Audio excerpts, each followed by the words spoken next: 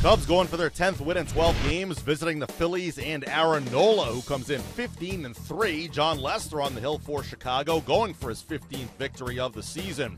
Pick up the action in the third. Nola had struck out 6 straight batters, but Daniel Murphy changes everything with one swing. Swung on, hit in the air, deep right field. This ball's got a chance. Gone!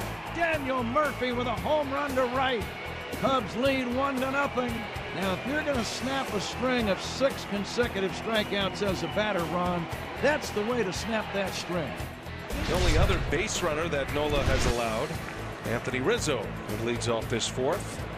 Nola has yet to pitch from the stretch in this game, and now Rizzo sends one into deep right center. Long run, Bautista, and that one's going to fly.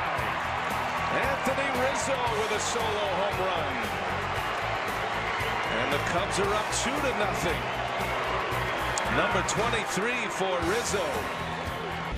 The 0 for 2 today. He's batting .389 over his last 12 with 4 home runs.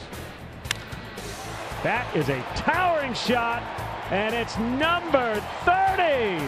Number 100 driven in for Javier Baez. 3-0. That was one impressive swing of the bat from Javier Baez. My goodness.